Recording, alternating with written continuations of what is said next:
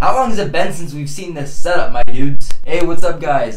Pragmatic Addict here, back with another video. So heads up, guys, I'm actually not going to be using this setup for this video. I'm actually just here explaining some shit real quick. So, for those who didn't actually see my last video, the California vlog that me, Jacob, and Lane had shot for Lane's 90th birthday, I said in that vlog that we had actually seen Nobody while we were up in California, and we had shot a review for it, but it's not exactly the best. We actually shot it in the middle of the car, in the middle of the night, in the middle of the ghetto, because the Airbnb that we were at, we just, like, after 10 p.m. it was just like, so we only stayed at that Airbnb for like the first night, plus there was no fucking TV, so we only stayed at there for like the first night, and then the next three we were actually at an actual hotel that we had found and everything. So just letting you guys know, like, the review is a little bit different, so just bear with us. But yes, we did shoot a Nobody review up there, and we will be going back to this kind of setup again really soon. As a matter of fact, today, right after this video, we're actually all gonna go and see Godzilla vs. Kong, and I'll be dropping a review for that later on today whenever, you know, we're done with that shit. So yes, just letting you guys know, like, just heads up, this is not gonna be how the review looks next time. Today, Godzilla vs. Kong. But yes, shitty ghetto late night car review of Nobody in California. Enjoy. Hi guys, it's been a while since a review. We're actually in California right now, and we're doing a car review because the Airbnb we're staying at for the night has rules that you can't be allowed after 10 p.m. So we're like, we're not even gonna fucking risk it, because wow, we gotta talk about this movie. We're like literally in the middle of the ghetto. Okay, so Nobody, yeah, it's with Bob Odenkirk, and basically he plays this auditor, which is kind of like an assassin, I think. I don't know too much about this kind of shit. He basically plays John Wick, except it's Bob Odenkirk playing a family man, and there's a lot of comedy here, and a lot more violence, and the action and the screenplay. Oh my god, the performances, everything about this movie was good. That's my review. We're 50 seconds in. You guys start talking, because I'm like losing my mind here. I liked it better than the first John Wick movie. It was more fun. It's more fun. It's more gritty. The action looks realistic. It's not stylized. It's like if John Wick gained weight and got a family. And had a family. Okay, so I thought John Wick was good. I like John Wick.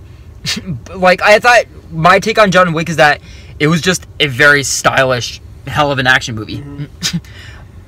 Nobody, it had everything planned out from the very beginning.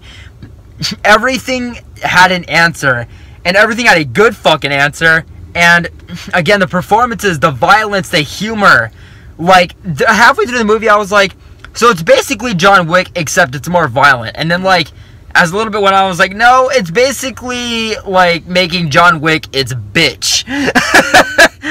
But no, this movie was fantastic.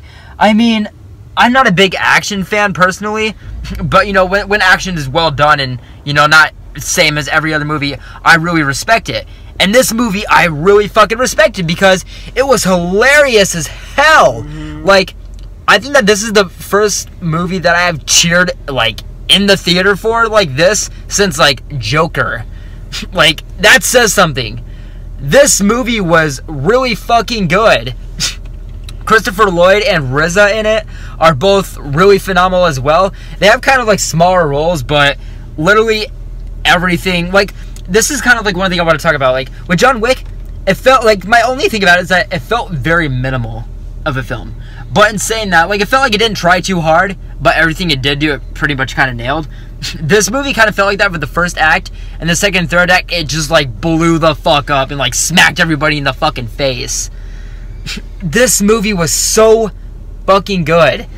And, again, the screenplay is fantastic, too, because this isn't that long of a movie, and, again, for the first act, I was like, okay, so we're not really getting too much info, we're just kind of, like, seeing this loser just transform into this fucking, like, you know, just like monster, and it really sets things up like in a way that I really wasn't expecting. Like, I liked the movie halfway through. Like, I was like, well, it's good, it's funny, the performances are good, it's well written, I like the atmosphere, I like pretty much everything, but I wasn't crazy about it.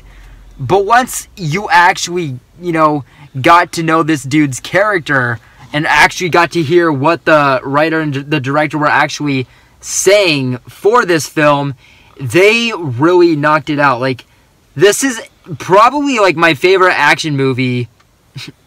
I mean, I don't know, dude. Maybe in a few years. It really was fucking fantastic. And we're not going to spoil anything because we were talking about this. We're not going to spoil the ending, but we need a John Wick Nobody crossover movie. It needs to fucking happen. Is there anything else that you guys want to say about it? Yeah, I agree with you. There needs to be a crossover. What did you like about the film, man? Like, what was your favorite things about it? The casting, mostly. The casting was good, dude. Christopher Lloyd and RZA. Like, just everybody, dude. Even the villains. Like, there's so much going on in this movie, too. Like, I think, like, my only criticism is that its first act is really what's going to test you, because I'm not gonna lie, like again, I liked the movie, but like if I were watching this at home, I may have not gotten as invested. But in the first act, I was like, okay, I like the movie, it's good, and then once you get through those first, like 30 some minutes or so, like it really just takes you, like there's no turning back after that. It's got a not necessarily a slow setup, like first act, but kind of a misleading one. Like, this movie really does take a lot of turns and really does craft itself in a really, like, fantastic way that I was not expecting, like, at all out of this film. And I don't really know, like what I was getting into. And, like, I wanted to see this movie for months because I was just kind of like, okay, again, it reminds me of, kind of like John Wick. And it's the same producer and everything, but holy hell, this movie was funny as fuck. This movie was violent as fuck. Holy shit. Like, I was like, dude, the deaths in here, like, how did they come up with this shit? But yeah, it's like 12:25 right now, and I've said what I want to say. Again, if there's anything that you guys want to add, I'm good. I especially like the end credit scene. Yeah, there is a post-credit scene. Stay and watch the movie. Again, I'm not an action movie fan, but like, I can't really see anybody like watching this movie and just being bored with it. Like, it's just impossible. It's just not possible. But overall, I'm going to give Nobody a 7.8 out of 10. It was really good. I didn't think that it was like a masterpiece, but I liked it a hell of a lot better than John Wick, and I like John Wick. And again, just as an action movie, I think that this might be like my favorite in, some time, like quite a while. But yeah, we're in California right now doing a car review, so we're going to end it because the quality probably sucks. But yeah, we've actually been filming a California vlog kind of thing that I'm going to be releasing in the next few days when we actually return home. So look out for that. It's different. But yes, I'll catch up with you guys soon, and let me know what you guys thought of Nobody, if you guys have seen it. Really recommend it. I think this might be my favorite film of the year so far.